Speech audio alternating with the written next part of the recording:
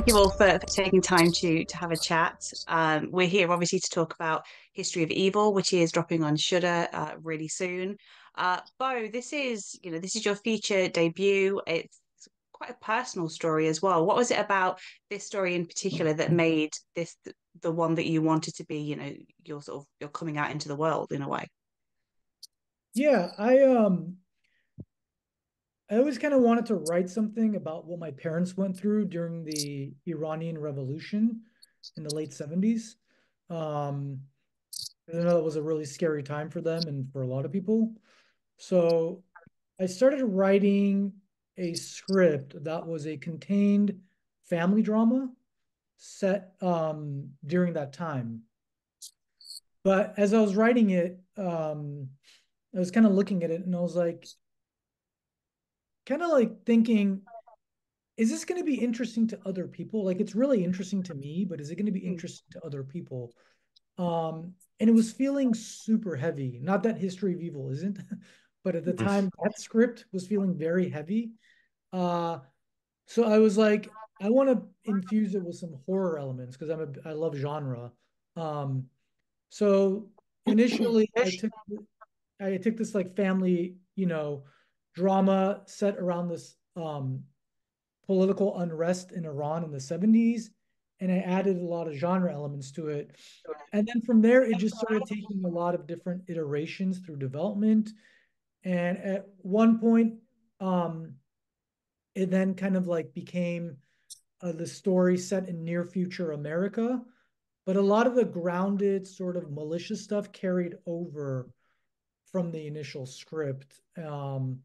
And yeah, it was a lot of the bones of it were inspired from my parents' story back in Iran, being part of this resistance movement against like, a brutal Iranian government. And Jackie and Paul, for you guys as actors, what was it about this script and these characters in particular that made you guys want to get involved? Because as much as it is sort of inspired by the past, it feels horribly, horribly pertinent to today's society.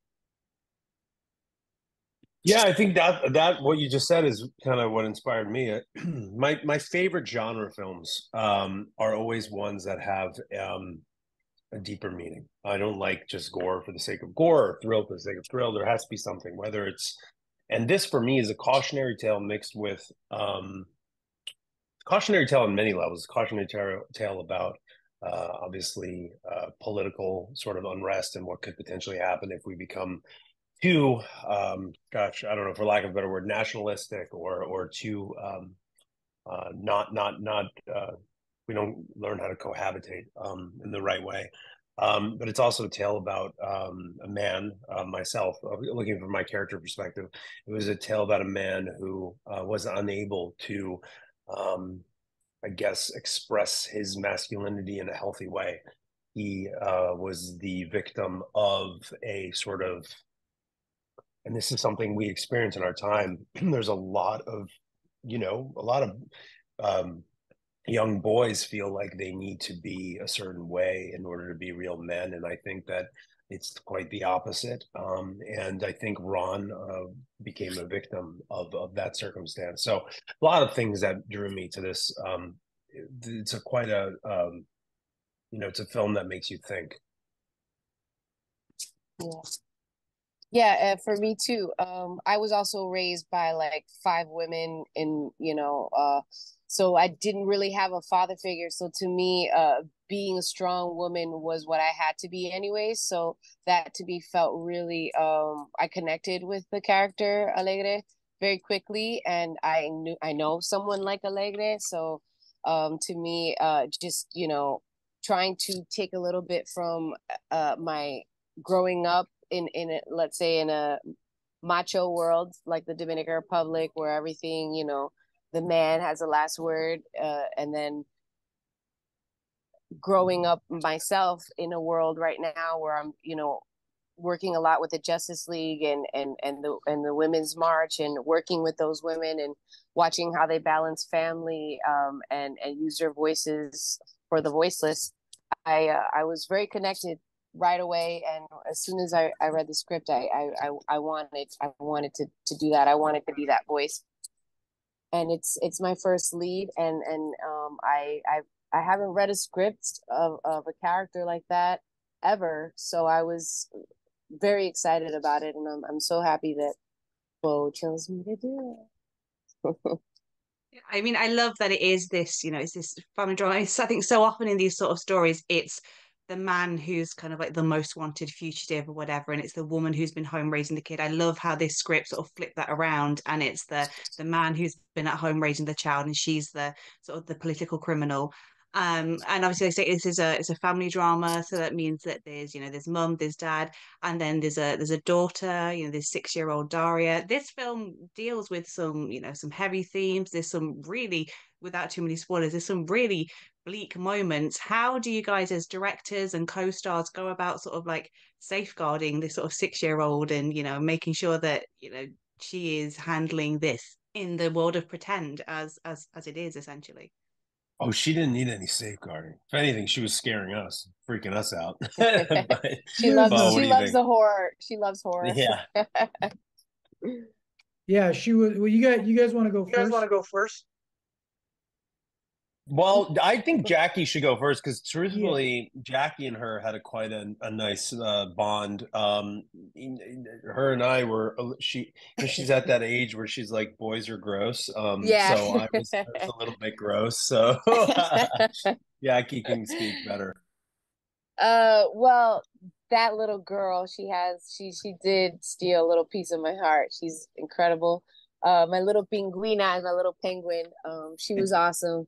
We connected right away. Like, it was my first time being a mother. I just gave birth 3 months before I shot the film. So I was just connected with like kids. I don't know. And I've always loved kids, but there's something very special about Murphy, and it wasn't hard to work with her at all. She had her line. We played games in between takes. She wasn't scared at all. Like Paul said that she kind of scared us because she loves the horror. She loved doing like the scary stuff. So her mom was very protective, and she was there the whole time. And she knows it's not real. And she if it could be scary, she wanted to do that. So I definitely, it was a cool experience to work with her, and she's a very talented kid, and our relationship was very genuine and grounded because it was really like that in real life. So I hope that you felt that in the film, and because we were like best friends literally the whole time. We like played games. It was really really cool. So yeah, for me it was an awesome time. Yeah, and she was Murphy was one thing she did really well that stood out at her audition was she was so grounded. A lot of times kids tend to go over the top, especially in like a scary scene. They tend to go too big, and she was always so grounded and incredibly precise in her performance. Like I would give her one note, and just she was definitely more mature than her age because Yeah. the way she would take that note and apply it to her performance was so precise. I was always impressed. I was like, this is making my job easier. Like she's Yeah. awesome. And she did love horror. She was always doing the red rum from The Shining, like in that voice. And she was just kind of very morbid, which I thought was kind of cool because she was sophisticated for her age. So it was Yeah. really, She's unique. She's gonna be a big thing, I believe, yeah, one of these days. yeah. Yeah, I love the scene, like the counting scene, where like you guys are, you're holding your hand behind your back, and yeah, how are you getting all these right? And just she's just like, because the little boy told me, and it's that That was matter of creepy. fact, creepy way that kids say. I've got a 5-year-old, and she'll be like, oh, there were people in my room last night, and I'm like, what people? She's like, oh, the people that come into my room at night when I'm asleep, and I'm like, okay, I'm never coming to see you again at night. Yeah, It's but is that that way that children can sort of tap into that. yeah.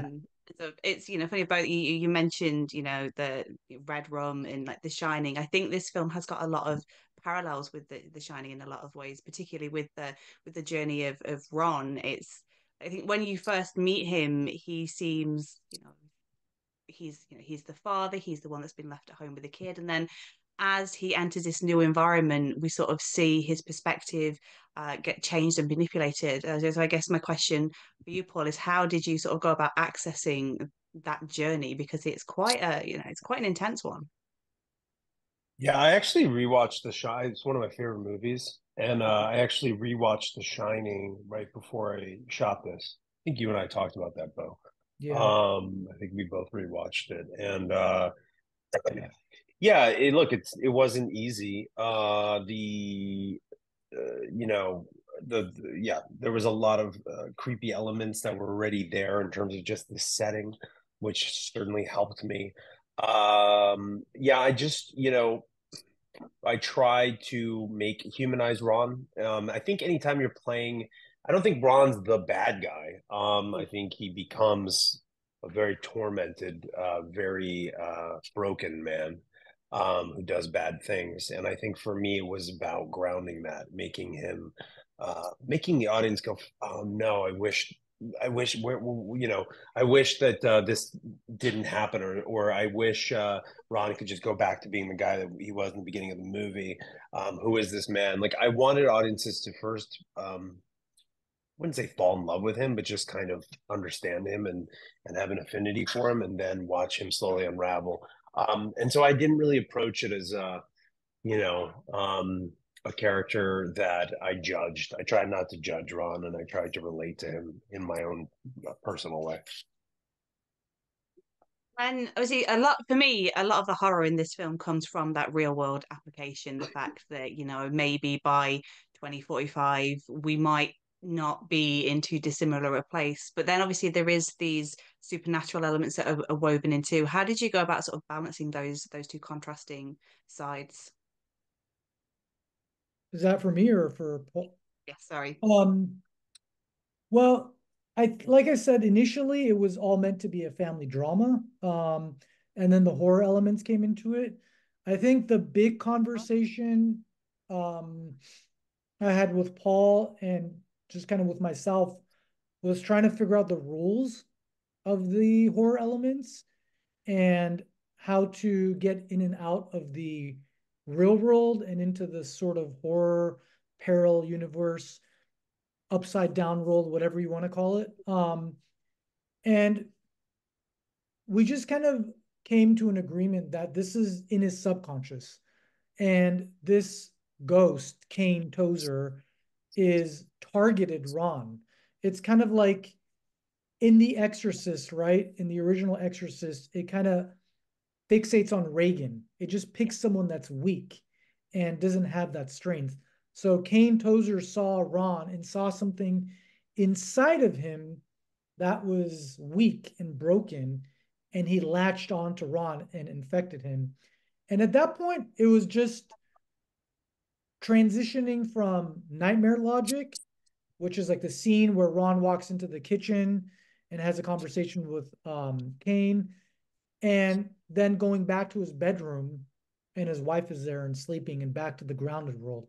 So because it was in his subconscious, we were able to transition sort of out of these two worlds. And I guess sort of my final question with the film coming to Shudder, there's so much to pick from on that platform. Why should people take a chance on History of Evil? What are they going to get from this film that they might not from some of the others? That's for everybody. Well, I'll go first real quick. I think this film, my favorite horror films are ones that kind of uh, challenge the audience intellectually and emotionally, and everything that's happening on in the world. I think this film does a really good job of like taking the horrors of the real world and just kind of like mashing it up with fun genre elements of supernatural ghosts and all that kind of stuff. So I feel like it'll stand out in that sense. And just kind of, yeah, give the audience something that feels um, relevant to today. I was, to be honest, going to say the same thing. So, Bo took the words out of my mouth. Yeah, cautionary tale, and yeah, it's like the genre in many ways is just it's a magnifying glass on the drama. and of the commentary that we're making. And also, like you usually see the man, at maybe a political prison, maybe the wife stays home with the baby. It's kind of unique story, kind of like the movie Alien too, to see a woman take the lead and be strong and powerful and kind of, I don't know, gain the trust of the people. And that was beautiful to me, and it's unique, and you haven't seen it, so definitely watch it. Yeah, I was sending Jackie to study Ripley's character and Sarah Connor and these strong female leads. I mean, you can see behind me, like, yeah, and just kind of, yeah, Sarah Connor, Ripley, yeah, I'm very much in with that. Well, I wish you guys the best of luck with the film. Thank you very much for taking the time to chat with me. Thank you. Just, I thought it was great. Just the checkpoint bit at the beginning. I think, like, I didn't breathe. The bit where the little boys helping me. I think my soul left my body temporarily because my daughter says crap like that to me all the time. Oh my God. Yeah, and it's just so tense, and because obviously it is an intimate setting. I think it's. What did you think I about the end? Did you see that happening, or? No, I think it was. I mean, I think the character of Ron is super fascinating, and the fact that he is obviously being seduced by this entity, but then sort of, like, I guess, so the way I read it was like his paternal love kind of trumped everything, and he didn't want to harm his daughter or anything, and then obviously he did what he did. And yeah, it's just just strong women. I'm from a single mother upbringing, so just the whole female side of the story also really really spoke to me. So yeah, I think the horror fans are gonna, especially the Shudder fans, are gonna really really enjoy it. So thank you so much.